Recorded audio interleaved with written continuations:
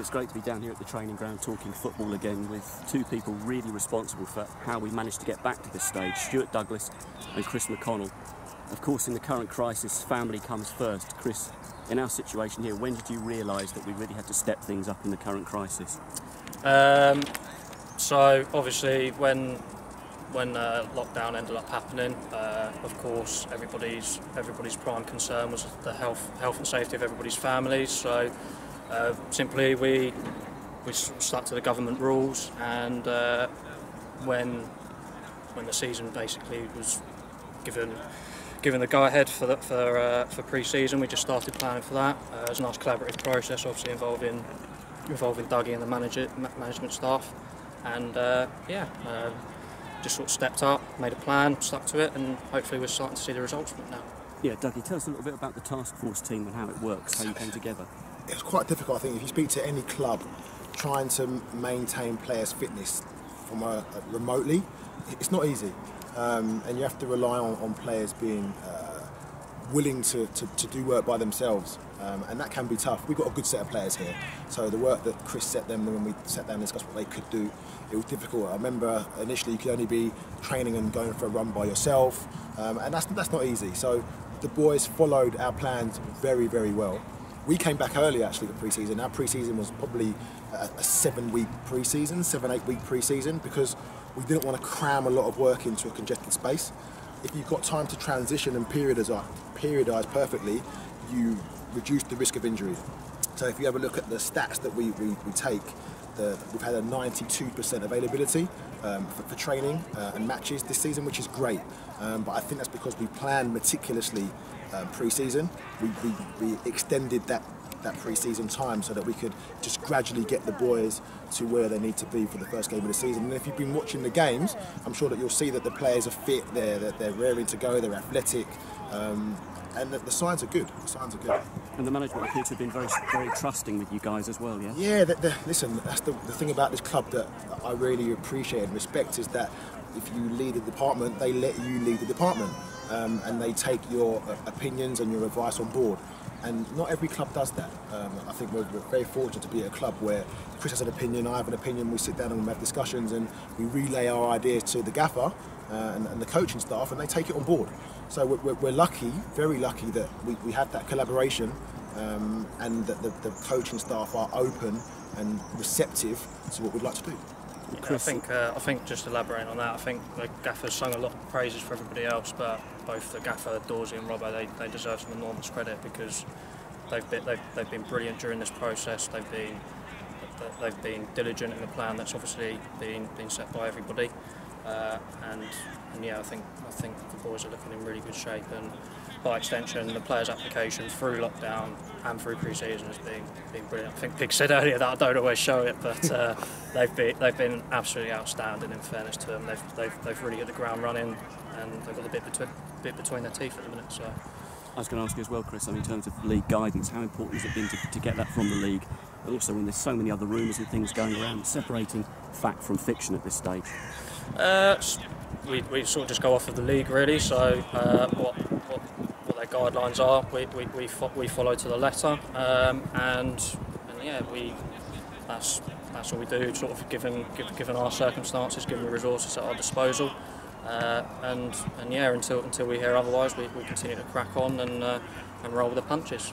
So during the lockdown as well, you've been really impressed with how the players have handled the situation, yeah? Oh, very, very. They've been excellent. So as Dougie's alluded to in there, it can be very difficult to train on your own, a little bit segregated from everybody. I think at times it was important to get the group together to do certain sessions, which we've done. But yeah, their application during that time was second to none. It was really, really good, and I think some of that hard work that they've done during that period's been shown when they've come back for pre-season. Some of them have come back different athletes, improved certain areas, and I think it's been really good. Obviously, the situation isn't great in terms of COVID, but I think from their mentality, they've realised how much they miss football, and they've certainly come back really enjoying it. So, and that makes their application even better as well. Have you been able to stay in touch with other clubs as well, seeing how they've been handling things too? Yeah, so obviously last season we had Julian Lammy on loan, so I liaised a little bit with Rotherham with that. I come from Millwall earlier in the season, so I spoke a little bit with them. I've got quite a nice little circle. A guy from Stoke and a guy from Charlton as well. So we've got like our own little circle, which we sort of stayed in contact with. A lot of clubs sort of either doing the same things or obviously just collaborating with certain things, and that was another pleasing thing from probably my discipline, in the sense that practitioners all coming together really to try and solve the problem together, which was quite nice. A little bit of dialogue. Everybody's situations and resources are a little bit different, so I think again you sort of look at the league guidelines and you can sort of pick people's brains, and then you might try and sort of implement some of their ideas into your own situation, and vice versa. So yeah, a fair amount of contact, but also you've got to consider what your club needs and what your players need as well. Dougie, we've seen in the past the relationship you have with the players in the treatment room there. Do you feel that that's good, that they're able to come to you if they've got any fears about this as well? It's really, really important. I think that if players are comfortable, and not just within the physio department and the sports science department, we're under the same umbrella really. So if players are comfortable and they'll want to work, and you'll get compliancy. That's the most important thing. We see players, 3 hours a day, and there's still another 21 hours in the day. So whatever information we pass on to them, we expect them to take that on board and do things when we're not with them. And they do that. We've got a great group here. Football's full of cliches. So they say foul to prepare to fail. Now, before we came back at pre-season, we sat down and we were extremely diligent in our preparation to come back and trying to navigate through this COVID-19 almost like minefield really. It's been easier because we've prepared, and I'd just like to say a special mention to Bob Shorwood. He's our COVID-19 officer. He's done an amazing job, and he's made my job, and probably Chris's job, a lot easier. So we've really followed his lead, and he's liaised with the EFL, and it's come together. And even us having to set up gazebos and work remotely from the training ground, it's ended up being a lot better than what we expected. The players are much closer, and we have a really tight-knit group. And for me, this is probably the tightest I've seen us since we got promoted in 2016. So yeah, hopefully that bodes well.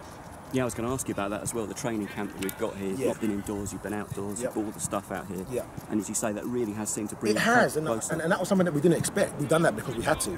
We had to take our COVID-19 tests. We had to make sure that people initially adhered to social distancing, could only train in groups of 5. And when we done our planning, that this was the best way to make sure that we tick those boxes. Now, what's happened off the back of that is that we've been more together. People haven't been on their phones. Fortunately, the weather's been good, so we've had maybe 2 days of wind and rain, which we take. We live in England, so we're very fortunate, and it's worked really well. So I just think that the culmination of the planning, being a little training camp set up here, it's equalled a great feeling about the club. I'm very optimistic about the season.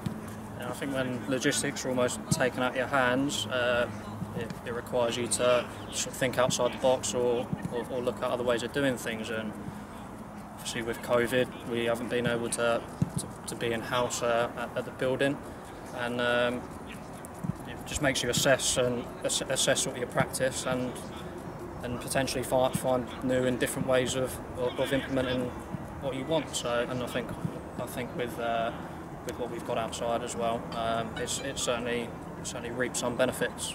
It's been good. Tell us about the daily routine that we have here as well, because it really must dominate the thinking still, even to this day and onwards in the future. Yeah. So yeah, it's at the minute we're setting up we're setting gyms up outside. We're setting gazebo. Oh, we don't have any gazebos at the minute, do we? The gazebos got blown away with the wind, so they've long gone. But it's sunny, so we don't need gazebos at the moment. They're the only injuries we've had this season, isn't it? Gazebos. Yeah. So yeah, we get in a nice bright and early to set the gym up, and then normally the players will see the physios to get any manual work, just to check in if they've got any problems or any niggles or anything that we need to consider for training. Then probably about half an hour before training, we'll have like an activation group where they'll just do like low-level exercises just in preparation for the training session, what the demands are going to be. Come out to train, normally warm up with myself, Martin or Harrison, our two sort of sports science assistants. They'll then train, sort of 10-20 minutes with me, and then they'll have a training session with that, and then depending on the day, depending on the focus, I might have some supplementary stuff for myself. Generally a lot of training sort of ball-based and game-based, depending on what the coaching staff want to do. Then they'll sit down for lunch outside, so we'll go and cook the food down at base, and then we'll bring it up here for them to eat. Again, they'll see the physios, again sort of tied in with any responses from training. Again, if we need to sort of manage them either tomorrow or for the gym session, that'll follow after lunch, and then the gym session will be either leg-based, power-based, or body-based, depending on the day and depending on what the next game is.